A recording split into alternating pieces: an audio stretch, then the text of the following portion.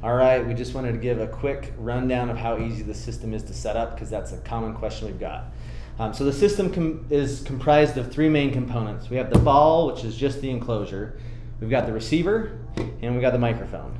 The receiver just connects up and powers up with just a regular micro USB cable, so we're going to plug this guy in here.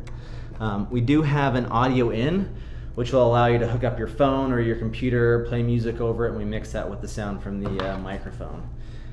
As far as connecting it to your speaker, I've just got a regular off-the-shelf speaker here. We're going to plug just again a stereo cable into our out port. We're going to run that over to our speaker here. Let me flip this around so you can see. And then this is the presenter mic, which goes inside the ball, or you can use it independently. You can clip it on your shirt. It has an input also, so you can wear it as a belt pack. So we're just going to turn this guy on here. As soon as it syncs, this light will change colors, so that shows that we're registered, it's synchronized. As far as the ball itself goes, the cover just takes a little quarter turn, pops right off. We're going to take the mic, clips into place, take the cover, put it back on. Let me flip my speaker on here.